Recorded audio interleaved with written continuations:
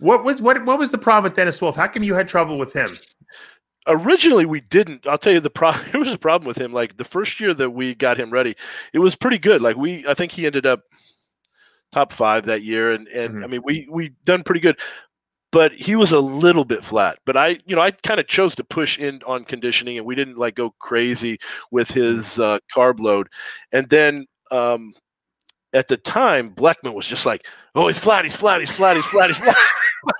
Like beat it in his head, and he was so fucking paranoid the whole year about being flat. God, and I'm like, and Bleckman was like just sabotaging me. Joe Weider, had to step in there, and so it was like he was so obsessed with not coming in flat the following year. Man, he was like eating these like homemade like banana cookie things. Oh my God! I was like, oh shit! I remember this is no shit. I remember leaving the room.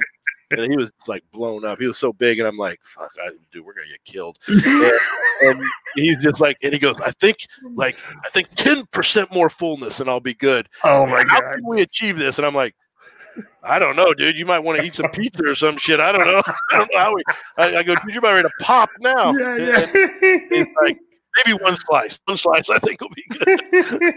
Yeah, pizza's not like usually the best choice to do before you get on stage because it just doesn't. The cheese doesn't really, do good. But he could have been freaky. Like, I mean, he was freaky. Like the first year, I went back and looked at his pictures. I'm like, dude, we might have been 10% flat, but I mean, his overall look was pretty damn good that year. We could have built on that, and like he just took it from one extreme to the other. So he was a genetic freak too. I mean, for sure.